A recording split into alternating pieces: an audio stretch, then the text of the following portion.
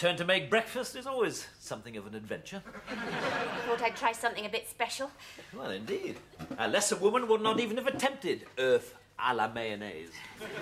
Yes, and it almost worked, didn't it? Absolutely, absolutely. Apart, of course, for the absence of earth. I broke them all. And mayonnaise. It curdled.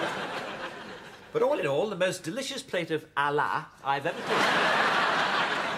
Now then, since we have a few moments to spare, let's have another bash at my lines, shall we? All right, but we'll have to hurry.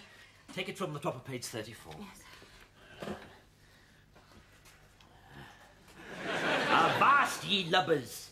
'Tis Pan and his lost boys come to board me. Swish, swish. You shall not murder Tinkerbell Hook. Think ye not? I'll keel haul ye Peter Pan. Ha ha! Ha ha! It's awfully good. Very scary. Well, I feel scary. This will be my year, Patricia. At tonight's audition, I shall carry all before me. Well, you ought to. You're obviously the best. Oh, no. But I'm afraid you'll end up playing the crocodile that swallowed a clock as usual. Yes, it's true. Every year I've gone to the Peter Pan auditions and buckled my swash till my timbers shivered.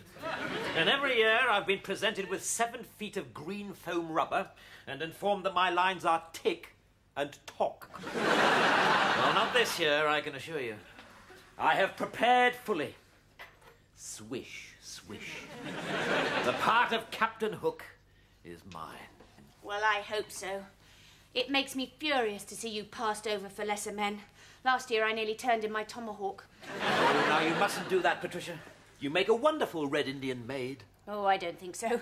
That silly little costume. My thighs are too fat. Patricia, what an absurd thing to say. Oh, you're just saying that to be nice. No, I'm not.